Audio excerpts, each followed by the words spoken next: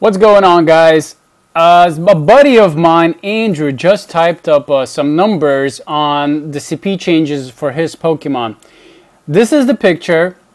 He put out basically the CP before and the CP after, and then how much they were buffed up.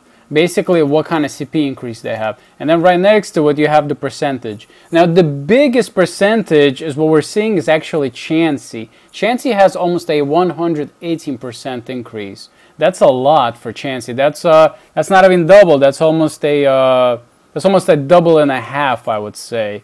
Hitmonlee has a pretty big increase as well at 61%. Alakazam has a humongous increase at 60%. Kingler has a big percentage of 48%. Jinx is pretty much doubled. Jinx is 48.65. If you round these numbers up, they do come up to 50%.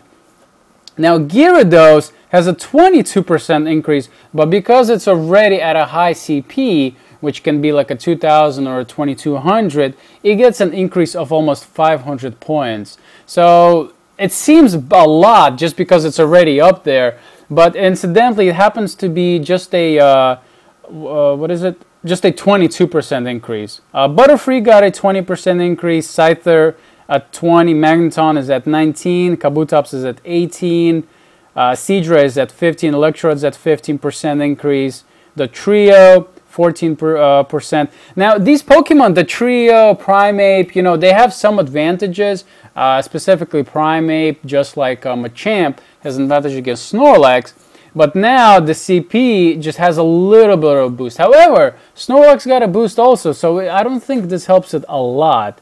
Flareon got a 9% boost, and it does look like it's not a lot. Muk got a nice percentage of 5%. He goes up there. I think the maxed out Muk I've seen was probably like 1900 CP or 2000 CP. So that's gonna send Muk up to almost 2100 now.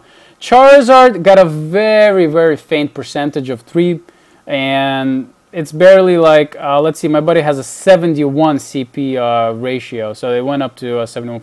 Pinsir incidentally got 537. Yeah, Pinsir got a 30% increase. Let's see what's the highest. The highest CP is actually a Rhydon. Rhydon has almost an 862 CP increase. That is a beast Pokemon. That is a lot of CP. Now, Lickitung lost some. Lickitung lost 200. Parasect lost 200. Wigglytuff lost 200. Dugong lost 200. Victory Bell, to my dismay, lost 213 CP, combat points. Blastoise lost a lot. Blastoise is a shame that he lost it because I know a lot of people spent candy powering these Pokemon up, and that sucks.